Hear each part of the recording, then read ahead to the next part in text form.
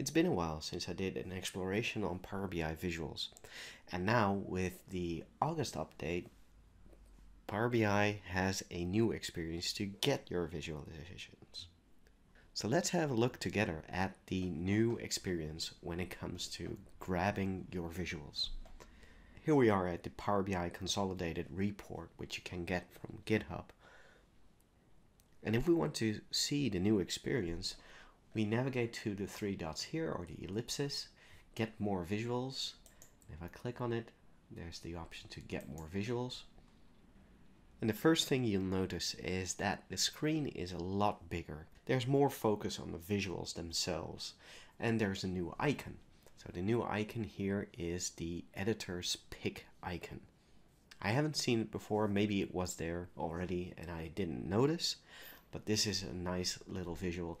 Every month, Microsoft figures out a couple of visuals that are editor picks, and they will get that little medal here. So another thing that you might notice is that you have three tabs on the top. You have the all visuals, you have the organizational visuals, and we have the app source visuals.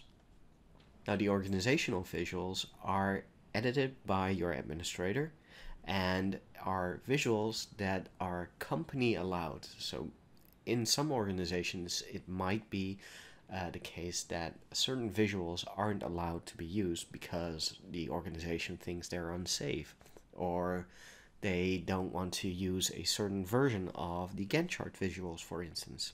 There's a lot of them. It might be that the organization wants to streamline this. So all app source visuals are coming from the store. Organizational visuals are agreed upon visuals by your organization, and all visuals is just everything that there is to get. Now, apart from the bigger images and a couple of visual tweaks, there's also functionality that's better here. So for instance, we have a sorting option which looks at popularity, rating, name, or updated, or Power BI certified. Now I want to do a whole new video on Power BI certified, why you should choose to go for a certified visual rather than a not certified visual, but that's something that's coming up. And I'm very curious on what is updated. What does that mean? Is this then the most recently updated visual? Let's have a look. Well, yes, that was just 3 days ago. Alright, so for sorting, very nice.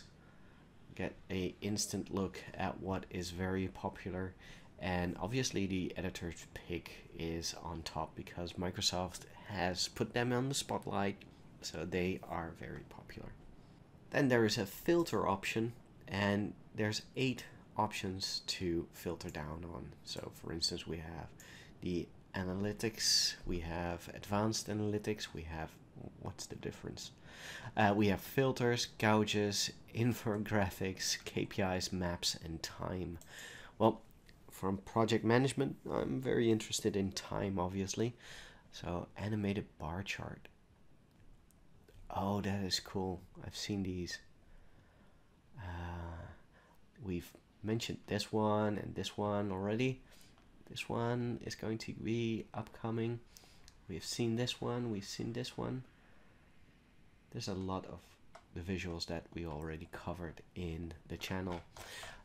So there's filter options, and that gives you a nice subset of the data compared to just looking at all the data. Then there is a search optimization where you can now search for company that created it as well. So MAQ is a popular pick for me. So MAQ is a company that builds a lot of visuals, so it's always good to see what they are doing currently. They have a editor's pick even today. But then the Gantt chart, yeah, we know and love that one as well. And you can, right from the start, you can also go for a name of a visual. So we have the chiclet slicer, for instance, which we reviewed previously. I like the new visual representation of the getting visuals into Power BI. The rest of this is very easy. So we have, for instance, we can search for the chiclet slicer, and if we want to have that in our Power BI report, we just click on it and it will load general data, and we know already what this visual does, so we're just going to get it. And now there's a last little update that they've done. What we've seen in recent versions of Power BI is that the custom visuals, or the imported visuals, are part of a subset.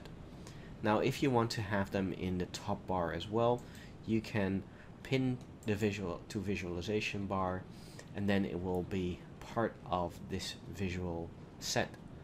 Now I don't know what happens exactly with that, what the change is, but there's a little hint if I unpin it. And I get this warning message, you're about to remove the visual from the visualizations pane. To use this visual in other reports, you need to import it again. So does this really mean that I can have a subset already in my list? Let's find out. So I want to have the chiclet slicer in all of my reports. Makes a lot of sense for me because I use it all the time. And let's create a new report. And it is exactly what we thought. The chiclet slicer is now part of my visualizations in all of my new reports. I love this new feature, and I'm going to cover that in a new video in which I will report on the visualizations that I would use as a project consultant, as someone that does a lot with Microsoft Project Online, Project for the Web, and all that. So if you like this video, please click that like and subscribe button, and I will see you next time.